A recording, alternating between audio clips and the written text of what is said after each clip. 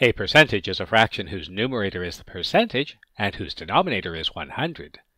You should be able to convert between percentages, fractions, and decimals.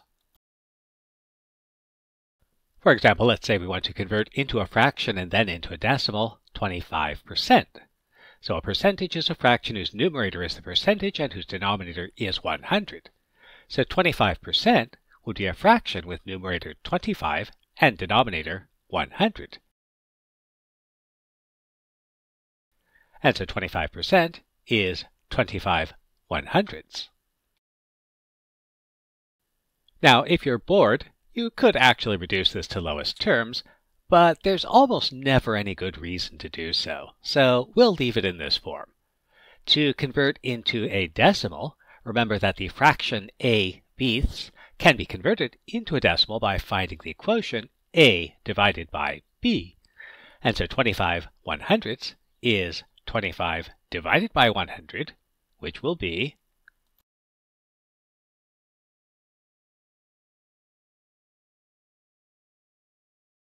So the nice thing about math is that most things are reversible. So converting from a percentage to a decimal requires dividing by 100. So converting from a decimal back to a percentage requires multiplying by 100.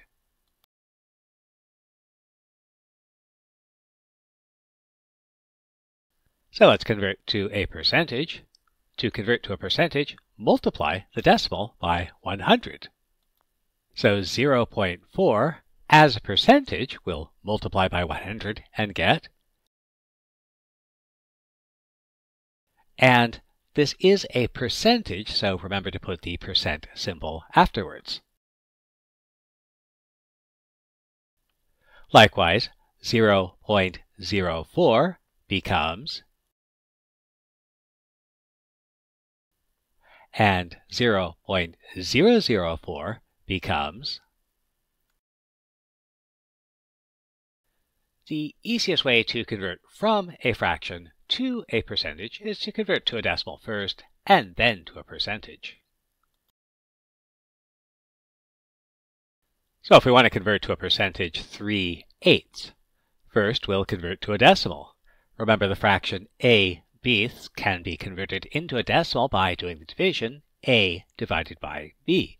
So 3/8 is 3 divided by 8, which will be. Now we can convert into a percentage by multiplying by 100. And so this becomes.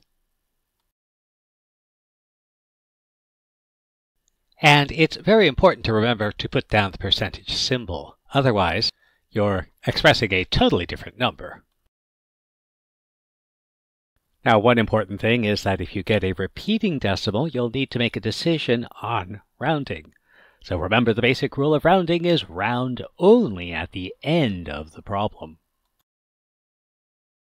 For example, let's convert to the nearest whole percentage. So first, we'll convert to a decimal. 3/7 is equivalent to 3 divided by 7, which will be. Now, we shouldn't round until we get to the end of the problem. So if you're doing this on a calculator, the best thing to do is leave the result and just do the next step, which in this case is to multiply by 100.